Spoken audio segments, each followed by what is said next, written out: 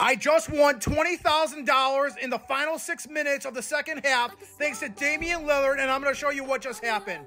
This two-pointer for Damian Lillard paid me out $4,500 at plus 800 odds. I had 500 on it, so I just won $4,000 thanks to that. You can see his foot's on the line right there. That's $4,000 right there. Now, this Damian Lillard three-pointer, that just paid me a big penny, and look how much that just paid me. What did that pay? That paid me $2,350 back, plus I won another $1,000, $1,200 on 2 3-pointers. And now that three-pointer right there, that just won me another $1,200. That's right, another $1,200.